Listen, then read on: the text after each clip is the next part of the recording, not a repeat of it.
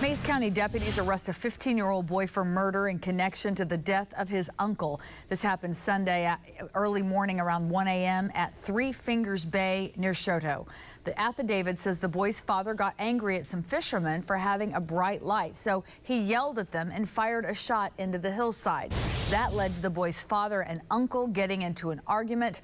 It says the boy told officers he wanted to break up the fight between the two men, so the teenager loaded a rifle and said he wasn't paying attention to where it was pointed and pulled the trigger. His uncle, Michael Noyes, was hit in the chest and later died. A woman was also shot in the back, but she survived.